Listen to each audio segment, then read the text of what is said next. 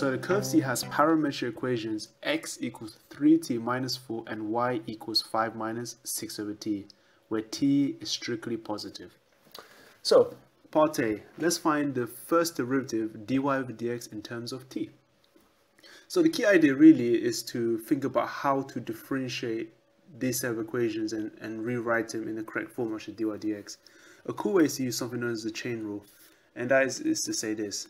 We could say let dy over dx be written in forms of dt's as well.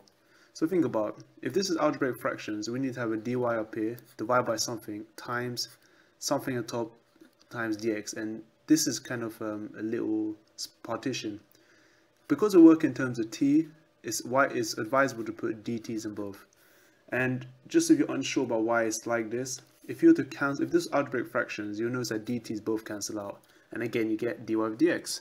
So yes, and if you're differentiating in terms of other terms like x and t, you're going to use dx or dt, or differentiating y in terms of t, dy over dt. So that's exactly why we do it. So what is the solution here?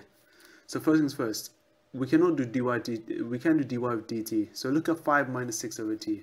We could rewrite this equation as 5 minus 6 times t to the power negative 1.